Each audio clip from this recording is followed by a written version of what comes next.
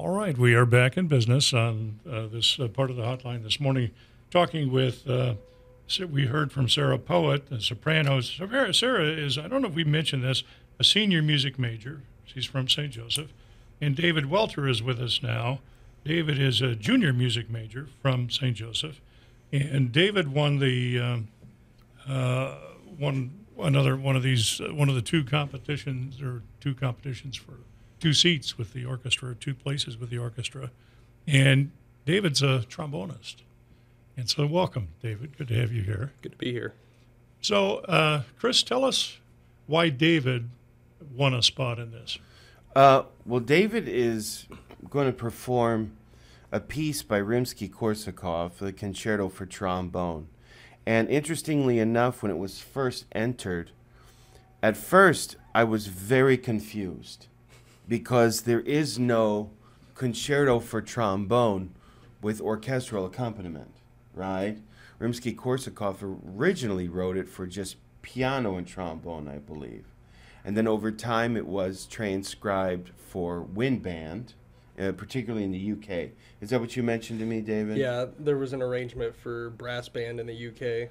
Yeah, and then I, through some investigation, found an orchestration. So with his applied instructor's help, Dr. Harrelson helped me sort of navigate that a little bit. We have an orchestral arrangement ready to go for this trombone concerto. So in that way, it's sort of a first for St. Joe to hear this transcription with trombone and orchestra.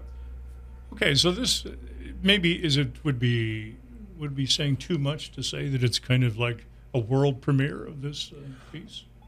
Maybe in this fashion. Well, I don't know that we could call it a world premiere. We would need a time machine for that. But it's definitely something unique, and really unique, because this piece doesn't get performed often.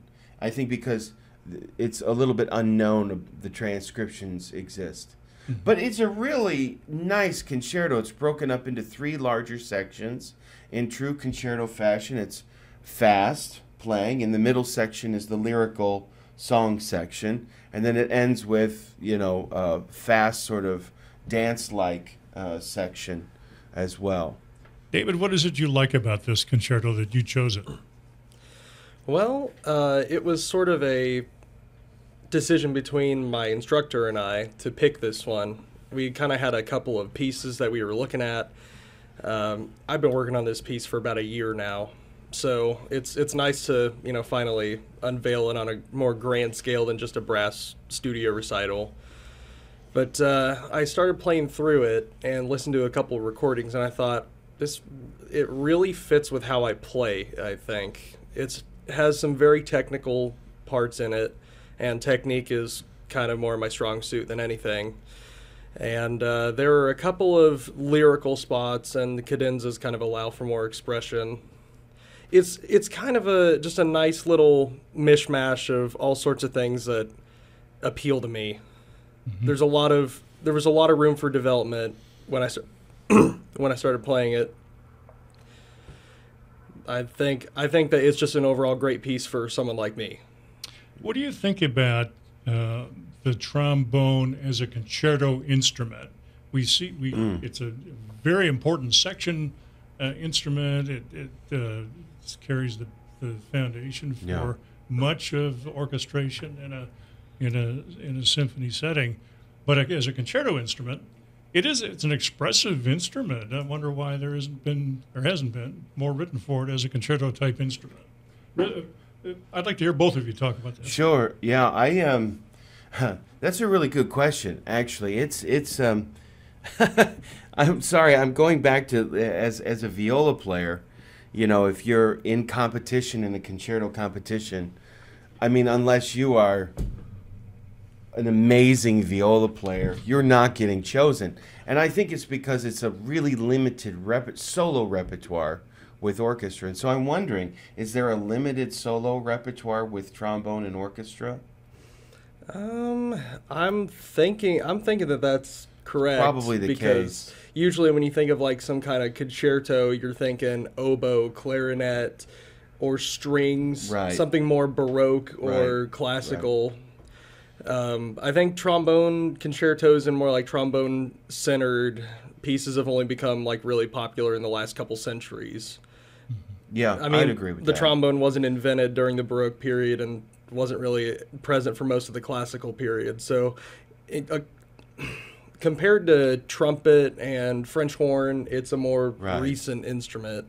Mozart was the first one to feature a trombone in an orchestral work in his Requiem.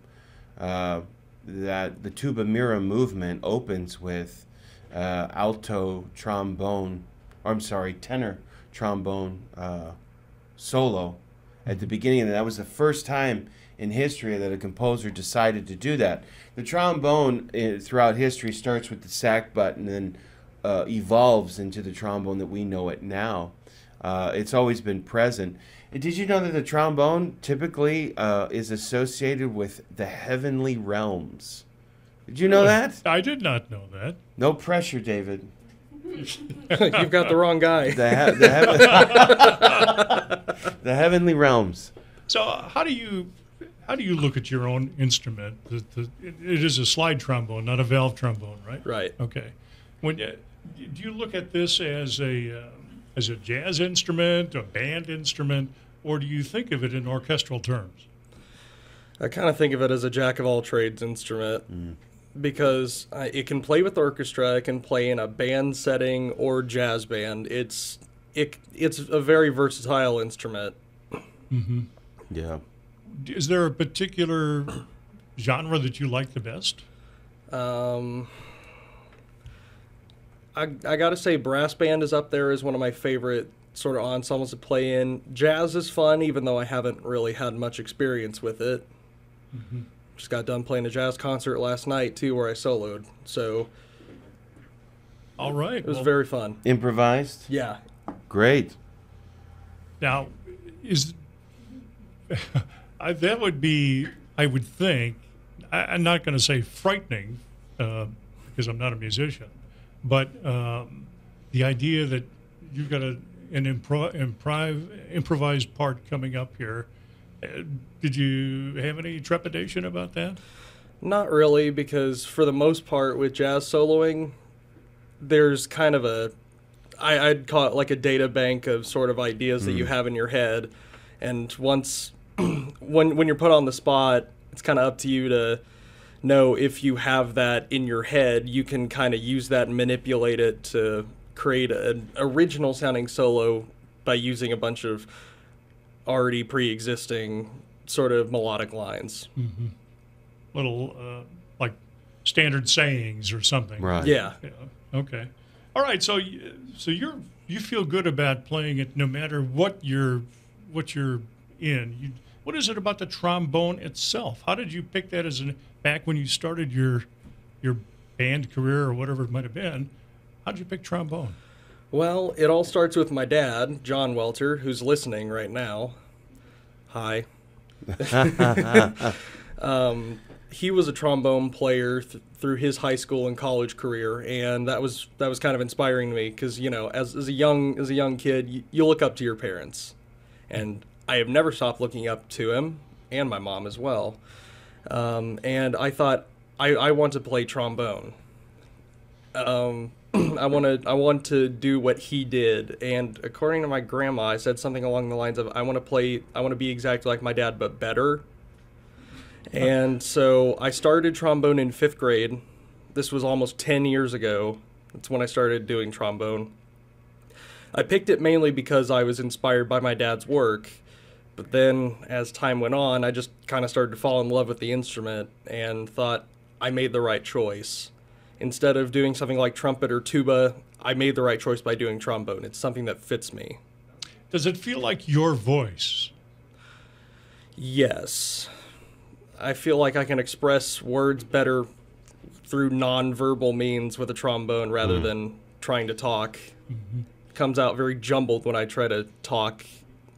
Oh, you're doing all right. But on the trombone, it's very clear. Uh-huh. Right. What would you like to do with this ability with the trombone? Are you going to be a teacher? Would you like to be a performer, or both? Well, I would like to do both, but it's more leaning towards being a music teacher. Just my dad is a music teacher, and well, that continues the inspiration part there. I'm very set on being a music teacher. That's great. All right. I think music education is a great avenue. It's a great career to follow. But like you said, you can always perform at any time, anywhere. Just looking for the opportunities. Chris, let's talk about the rest of the concert on Saturday night. Sure. You also have a nice symphony piece here by Tchaikovsky. Yeah, we went ahead and programmed Tchaikovsky's Second Symphony, which has in the past been called the Little Russian, but we are actually making that more accurate this time. Since the whole symphony uses Ukrainian folk songs, we're calling it Tchaikovsky Symphony No. 2, the Ukrainian. That's more accurate. And plus, Little Russian is not historically nice. To refer to that region as Little Russia has not been. And this came from a friend of mine who's Ukrainian. He said, you should consider. And I thought, well, that makes sense. But it's kind of nice, actually. I know that we're wrapping up soon. The Rimsky-Korsakov will be first on the program. And then we'll do the aria from Gilbert and Sullivan, and then end with the symphony.